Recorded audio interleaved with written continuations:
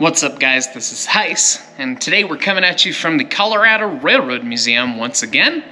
We're in the shop in stall 4, and behind me is the Denver and Rio Grande Western number 346. 346 is in the midst of getting its 1,472-day service inspection, where all of the flues are removed, and the locomotive gets taken apart, assessed, lots of mechanical things get fixed, so we haven't talked about it too much on the channel, but recently I've gotten a couple comments on Railroads Online videos and other videos talking about deckless engines. Either I'll say the term deckless engine and someone doesn't know what it means, or people see the engines in Railroads Online and it doesn't make sense to their image of what a steam locomotive cab looks like in their head. So I figured, hey, let's talk about the deckless part of a deckless engine. And what better way to show it than 346 not having a tender? There's no deck.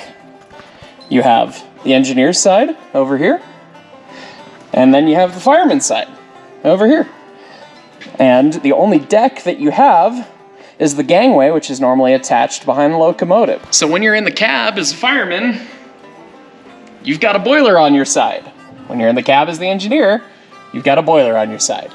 And that's just the way that these old things are set up. Let's go take a look at the RGS 20 to take a look at what one looks like when it's put together. Okay, here we are over at the Rio Grande Southern number 20. You can see that we have the tender back here. This is the front tender beam right here and platform on top. And then we have the apron that sits on the engine and rides on the actual tender shovel sheet itself.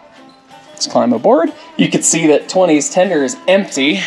We almost had a coal shortage at the end of Polar, so we had to transload 20's coal over into the 491. Thankfully, we were able to get coal. But anyways, back to the subject here. It's a smidge dark in there, isn't it?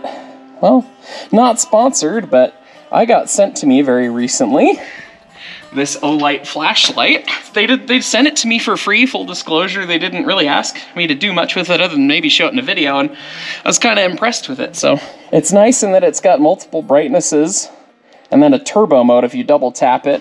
When it's set on turbo, I mean, it puts out something like 2,500 lumens, which is pretty significant. And what was nice and impressive to me is that you can sit there and you can clamp it on your hat, and it's definitely not a light flashlight by any means, but it means I can gesture to you and show things off without having to use my hands, which is really nice. This is 20, all put together inside the cab. You can see that you've got fold-out seats that just have this little stand right here, so as you raise them up, they sit up like that, and you have no backrest. These locomotives are not made for comfort compared to a much more modern style of locomotive. This is an older design, really common on narrow gauge engines, on the early narrow gauge engines, and also decently common on some of the smaller standard gauge power. For instance, the Norfolk and Western 475 at the Strasburg Railroad uses the same setup as well. I'm sure there are others. Comment down below about a deckless engine you know about so that we can learn more. 346 is interesting in that there's actually a second seat in front of the fireman's seat for the head end brakeman, which would be just absolutely cozy. But you can see that the boiler comes all the way pretty much to the back cab wall. There's a very narrow shelf right in there, and there's really not room for much.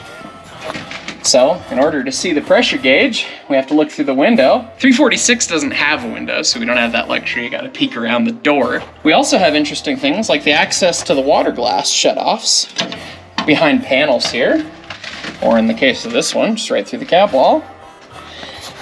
And then the world's most difficult to try and reach tricocks back in there.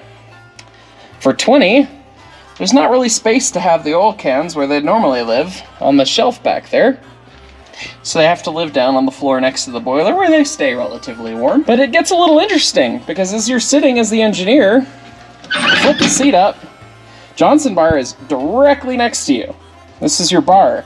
When I sit in that seat, that bar is right up against me. Let me show you. Here I am sitting in the seat with the Johnson bar in the center, and you can see just how little space there really is right here right now. It's nice and tight, so you end up with the bar in forward while you're running typically, if you're sitting in the seat, so it's out of your way, but it's really cozy in here. You end up usually having one foot on the stirrup, and I tend to swing the other one.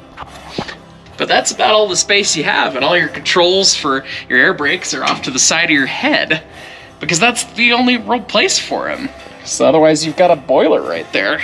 Now, one thing that's interesting to talk about and interesting to note that I can't show you right now because they're not installed is the cab doors. Most of these little engines also had doors built into the cab, and ours are removed right now because they're frankly quite a pain to deal with around here at the museum when we got the engines in and out of service all the time and all that. But on the Rio Grande standard practice, the doors would open up in two different ways. The fireman's side door would be hinged on the outside, so that as the door opens, it opens this way to block the exit down, and that's so that the fireman can go into the cab, get what he needs to get, and then come right back out to shoveling right here. But the engineer's side would be reverse of that. So the engineer's side, you can see, is hinged actually on the same side. You'd expect it to be mirrored, but it's not. And that's so that the engineer can open his door and he can go get down and oil around the locomotive. The engineer doesn't need to come over to where the fire door is. The fireman doesn't need that space. Why have it open the other way? The CNS was wrong. Theirs open that way, and that's a pain in the butt. How you know the Rio Grande was better? The air compressor doesn't agree. Now this is all in very much contrast to a much more modern cab style, such as on the Denver and Rio Grande Western 491. You can see we've actually got seats with backs. Imagine that, lumbar support. And they're heated seats. These are steam coils. Look at that. My cars don't have heated seats, but this 1928 steam engine does. But much more ergonomic because we have a deck. This is a normal cab. This is what you'd expect.